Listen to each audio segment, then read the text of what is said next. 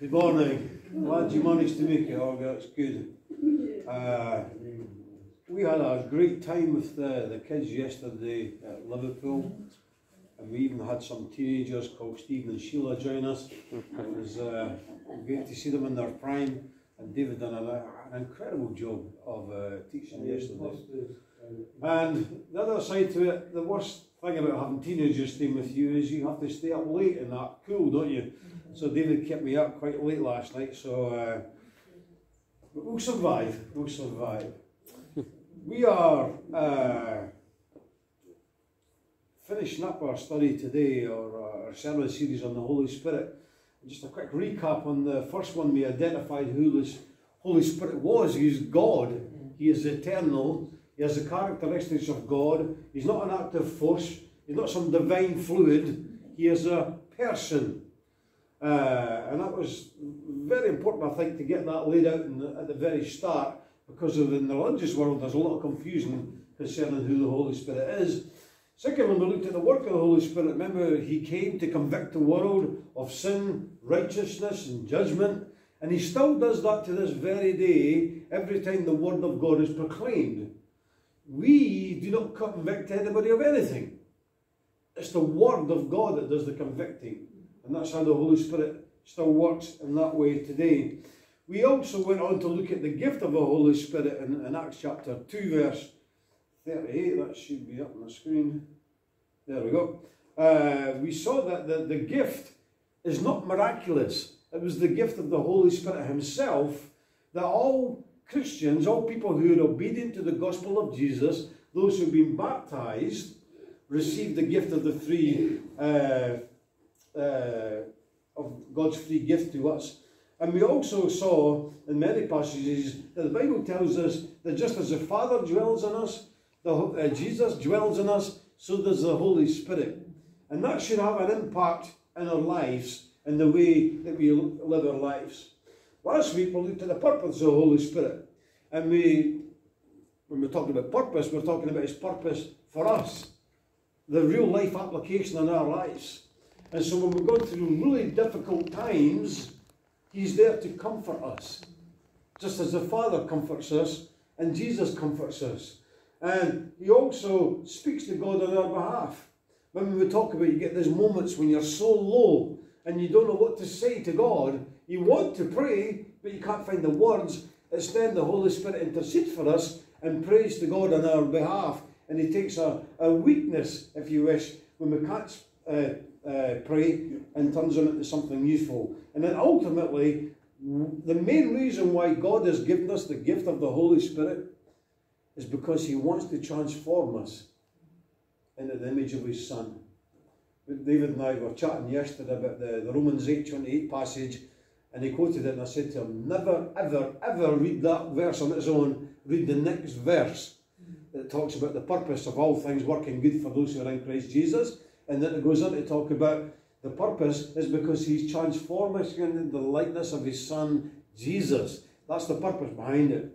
So, today, we're going to look at what it means to be filled with the Spirit, and a little later we're going to look at, is it possible to lose the Holy Spirit? So that's the two aspects that we're going to look at today. I remember a story I got told many, many years ago about this church in the Highlands of Scotland. And they used to have like what they called back then a revival meeting. You remember revival meetings? I'm asking Tony and Stephen because they're ancient days. They will remember that far back. I'm not asking the young people like Jill and Mary and things. But revival meetings were incredible events that happened many, many years ago. And they would go on for maybe a week or 2 weeks' time, one day after another. There was big meetings. But up here in the Highlands, there was this guy, an old man, who would come back to God every spring. And so he would be hot all the way through the summer, and he'd be kind of cool off a little bit in the autumn, and by the winter time he'd get cold and just drop out. But every single spring, when revival time came again, he got all fired up. And so on the first night of the revival, he's sitting there on the back seat. The next night he's moved up 2 rows. By the 4th or 5th night he's up near the front, and he's shouting, "Fill me, Lord, fill me." And an old lady that knew him well said, "Careful, Lord, he leaks." And isn't that a problem we all face? We all tend to leak. God fills us up with the Holy Spirit. He starts that fire in our hearts, but after time, that fire just doesn't burn as bright as it used to at the very beginning. And when you read about the spiritual vibrancy of the early church, you sometimes wonder, well, why can life not be like that today? Not just for the church as a whole in the book of Acts, but for individuals. You know, people were actively doing things, and things were on fire, if you want to use that term. Well, remember, when a person is baptized, they receive the gift of forgiveness and the gift of the Holy Spirit as a gift from God. And Ephesians tells us it's the Holy Spirit who acts as our seal, who acts as our deposit, who acts as our guarantee of heaven. Now, I made a bold statement a couple of weeks ago when we were talking about the gift of the Holy Spirit. And it's bold, but I'm going to repeat it. If a person has never been immersed into water for the forgiveness of their sins, they are still in their sins. If a person has never been immersed into water, they've never received the forgiveness of sins, and they've never received the gift of the Holy Spirit, regardless of what people claim. That's what the Bible says. Now here's the thing with this Ephesian passage. Notice that the Holy Spirit is our guarantor. He's a guarantee of eternal life. And so again, if we haven't got the Holy Spirit, you've got no guarantee of eternal life. You see how it all links together? And so, again, if a person has never been immersed into Christ, they've no forgiveness of sins, they've no Holy Spirit, they've no guarantee of heaven. That's what the Bible says. And so, we go on a little bit to Romans 8:13. We see that there's Holy Spirit who helps and protects us. He protects us against tampering and protects us against attack. And ultimately, when we get the gift of the Holy Spirit at our baptism, it's the Holy Spirit who then identifies us as God's children. Now, when you wrap all that together, what we're seeing here is, if you don't have the Holy Spirit, you don't have salvation, you've got no hope of heaven, and you're not God's child. See, people could claim to do miracles and speak in languages and do all these wonderful things. They could claim all they wish. But it's contrary to what the Bible says, isn't it? And we know that God and His Word doesn't lie. It's either one or the other. So, in a very real sense, God's Spirit protects us. He guarantees eternity with Jesus. But we need to understand that there is a huge difference between the indwelling of the Holy Spirit and being filled with the Holy Spirit. Now remember, every person who's obedient to the gospel is going to receive the Holy Spirit. That's the promise we see in Scripture. But not every person in the Bible was filled with the Holy Spirit. So let's go ahead and look at the first part here, being filled with the Holy Spirit. I remember a few months ago on Facebook, and maybe some of you saw it, somebody sent me a bunch of little video clips of this university thing. And they said that there were Christians that were being filled with the Spirit. Now, when you look at the videos, you see that there was people crying over here, there was people dancing over here, there was people singing over there, there was people throwing themselves all over the floor.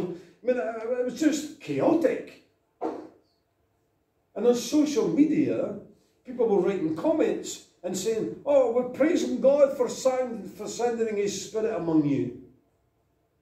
I'm thinking, really? Really? I want to suggest to you that this is not what the Bible describes as being filled with the Spirit. Notice here, Paul says, "Do not get drunk on wine, which leads to debauchery. Instead, be filled with the Spirit." Now, here's the first note. Who's Paul writing to? The Ephesians. The Ephesians. And who are they? Christians. Yeah? They're Christians. This is important to remember. We must remember they're already Christians. They already had the Holy Spirit as a gift. And notice also the instruction to be filled with the Spirit isn't optional. It's not something we can just give or take. It's imperative here. But unlike a conversion, you know, it's unrepeatable. In other words, we can't be born again and again and again and again and again, yeah? But being filled with the Spirit is a continual process throughout our lives. It's like we talked about last time, remember. To grow in Christ doesn't happen overnight. It's a continual growth. And here is the same thing. And so we're literally to keep on being filled with the Holy Spirit. But being filled with the Spirit isn't something that automatically happens to us. It's not something that we're suddenly going to get up one Sunday morning and say, God, fill us with your Holy Spirit. It's not going to happen that way. God doesn't send that type of thing. It's something that we are responsible for as individuals, as we cooperate with God who's working in us and through us. And so, let me ask you this. How does a person get drunk on wine? By drinking. But how much drinking? By continually drinking. Yeah?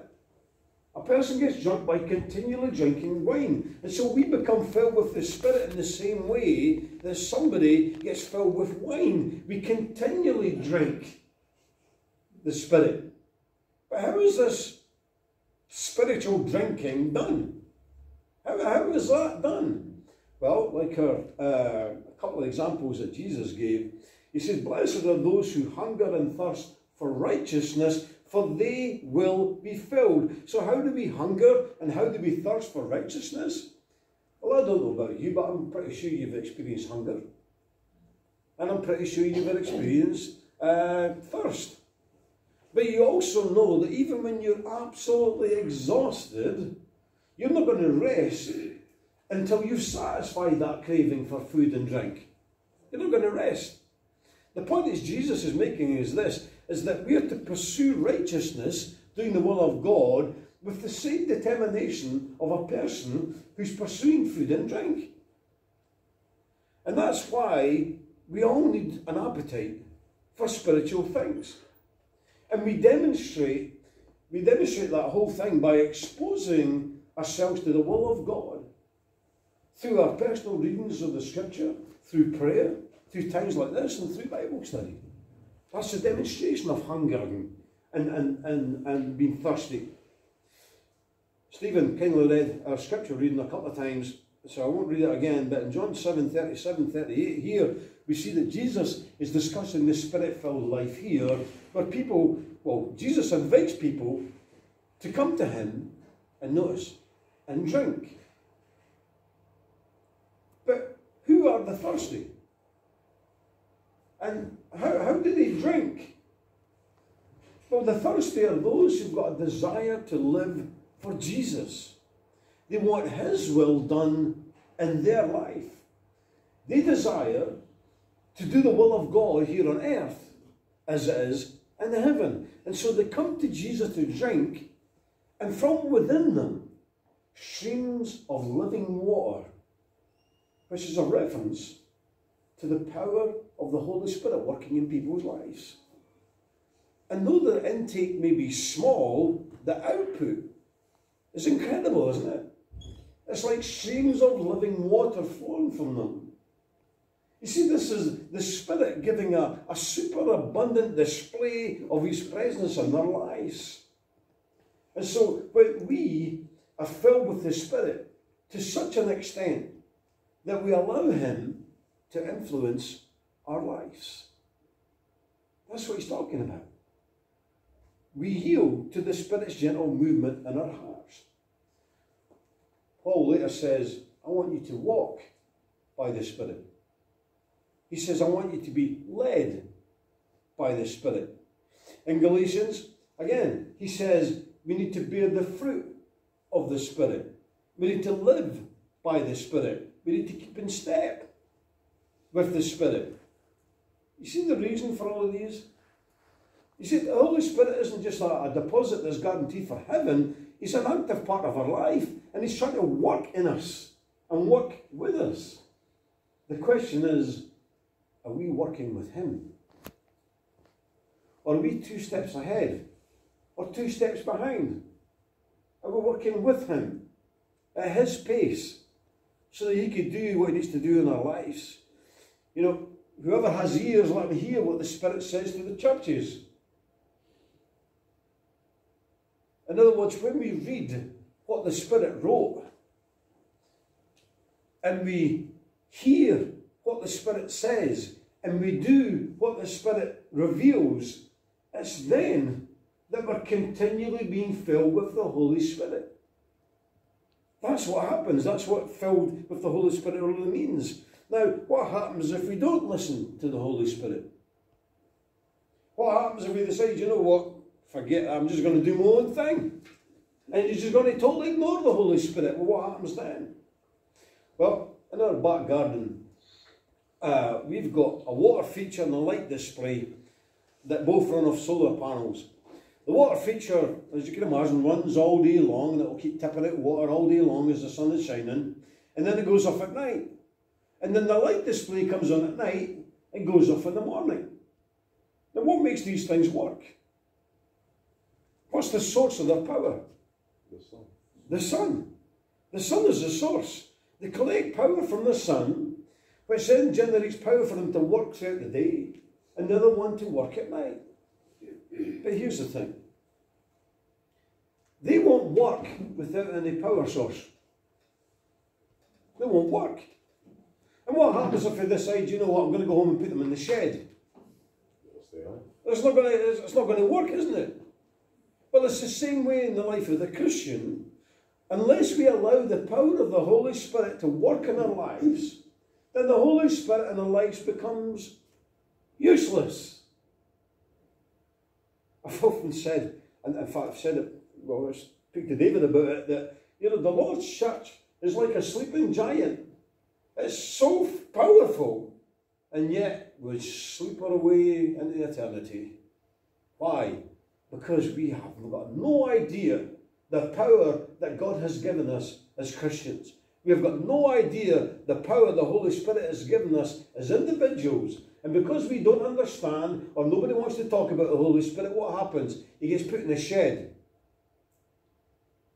Christian, you are way more powerful than you'll ever imagine. I'm not just talking about you, I'm talking about because of who is in you. Because who is working through you. Charles Spurgeon once said, without the Spirit of God we can do nothing. We are ships without the wind, branches without sap, and like coals without fire, we are useless. And he's absolutely bang on the button there. We are useless. Paul says, and do not grieve the Holy Spirit of God with whom you were sealed for the day of redemption. Paul says when we do something that's contrary to the things of the Holy Spirit, when we allow sin to dominate our lives, and we stop him working in our lives, he says, guys, you need to know you're grieving the Holy Spirit. You're hurting him. He wants so much to help. He wants so much to strengthen. He wants so much to turn you into the image of Jesus. But every time we just do our own thing and live in sin instead, he's grieving. Why? Because he sees the potential. I can see potential in people, but let me tell you something. Nobody sees potential like the Spirit does. He sees it in each and every one of us. The second thing I want to talk about is losing the Holy Spirit, because this is another topic that people are a little bit far-fetched with.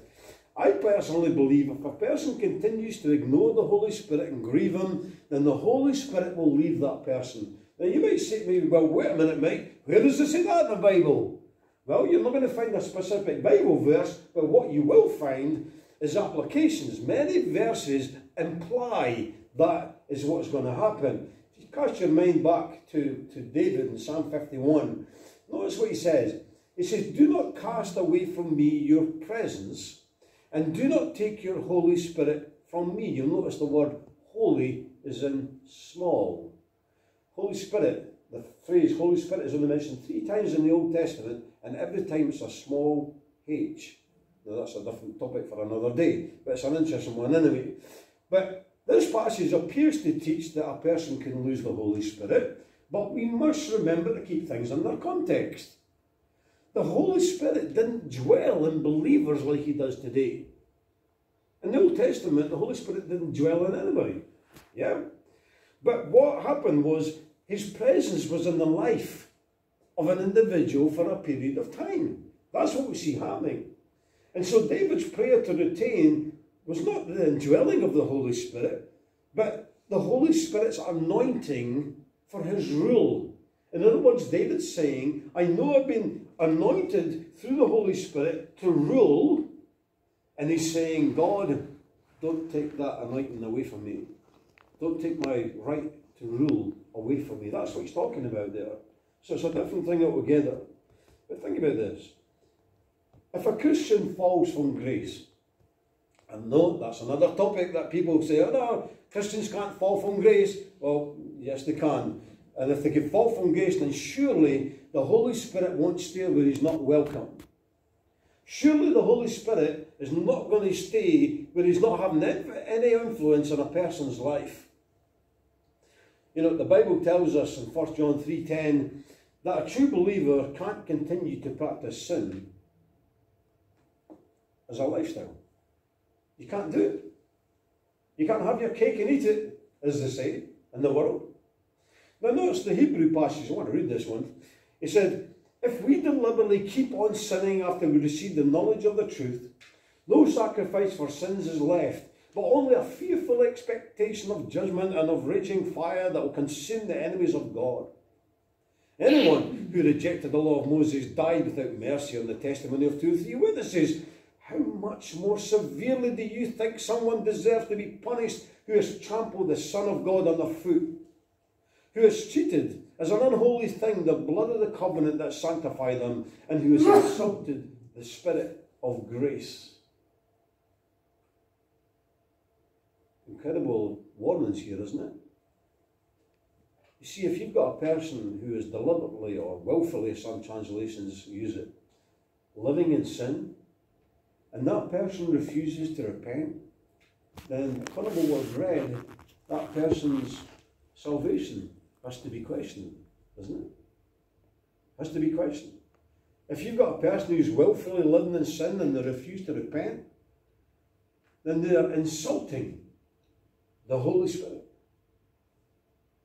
Remember the importance of the tent of meeting and the temple built by Solomon. Remember, God's presence was there during the night, and he was there during the night with the cloud and the fire, the day and night. That was his presence.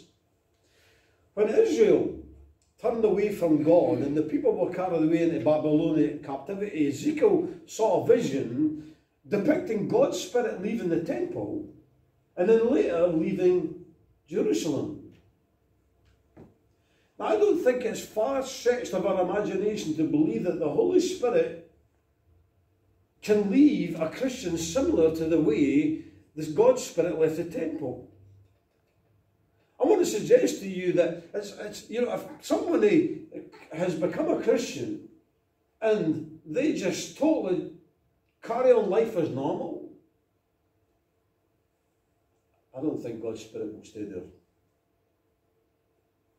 I want to suggest that it's not so much that the Holy Spirit leaves a person, it's that person who leaves them. It's, you know, who can separate us from the love of God? Nothing except me. Yeah? Demons, powers, authorities, nothing can separate me from the love of God except me. I can walk away. And it's the same concept getting taught here. Now look at this passage in Hebrews. It's impossible for those who have been once enlightened, who have tasted the heavenly gift, who have shared in the Holy Spirit, who have tasted the goodness of the Word of God and the powers of the coming age, and who have fallen away. Wait a minute, can't have fallen away. You're not allowed to fall away according to some people. But anyway, he says it there, and to be brought back to repentance. To their loss, they are crucifying the Son of God all over again and subjecting him to public disgrace. Land that drinks in the rain often falling on it, and that produces a crop useful to those for whom it is farmed, receives the blessings of God. But the land that produces thorns and thistles is worthless and is in danger of being cursed. In the end, it will be burnt. Let me say this as plain as I can. There is no such thing as once saved, always saved. No such thing. And sadly, a lot of people are believing that. In fact, I was going to America a few years ago, and I sat down to this guy, and he's the first guy I'd ever met who actually honestly believes in once saved, always saved. And I just said to him, that's an incredible thought, isn't it? He says, yeah. I said, so I could just live however I want? He says, yeah. And I was like, wow. Are you not just undermining, crucifying the Son of God all over again? Is that not what you're doing? You see, if I was to ask if I believe that God will leave a Christian, I would say no. But what we just read here is that the Holy Spirit will not remain in anyone who continue to ignore his promptings. The Hebrew writer, remember in its context, is describing somebody who has left God, somebody who once was a Christian, but now they have fallen away.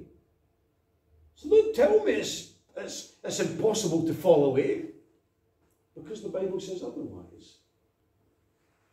And so, would you stay in a place where you were totally ignored? Would you stay in a place where you've got absolutely no influence in a person's life?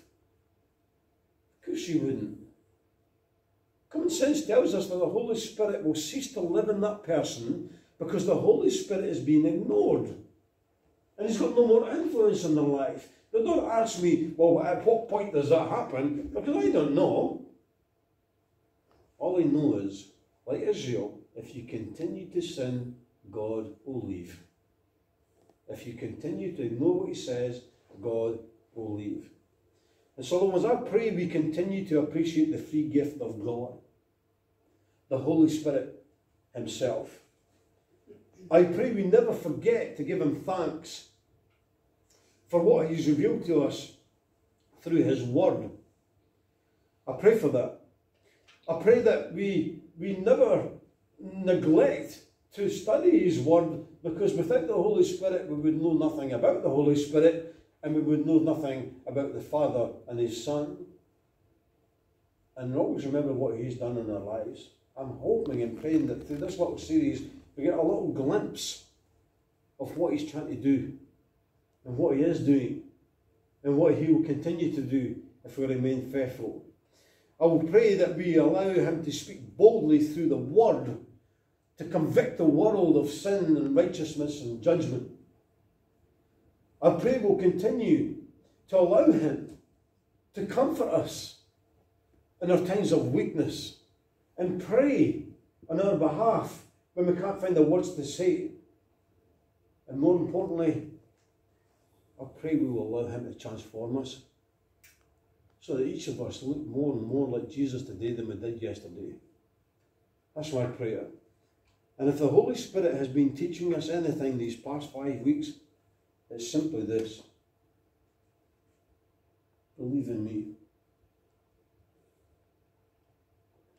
That's what he wants us to know. Believe in me. He wants us to use him. Not just in times of weakness, but other times. And he wants, we need to let me use you, let the Holy Spirit use you. That's part of the reason why he's given us these gifts. Remember, we talked about there are gifts, but they're not from the Holy Spirit, but they're not miraculous. Yeah, giving, teaching, encouraging, all of that sort of stuff. Allow him to use you in a powerful way. So let me leave you with this verse from Paul. May the God of hope fill you all with joy and peace as you trust him, so that you may overflow with the hope by the power of the Holy Spirit. May God bless you all. I pray it's been useful. I pray you've learned at least one thing over the last 5 weeks. And most importantly, I pray we put these things into practice. And then watch God work through each and every one of us to do great things for Him. God bless.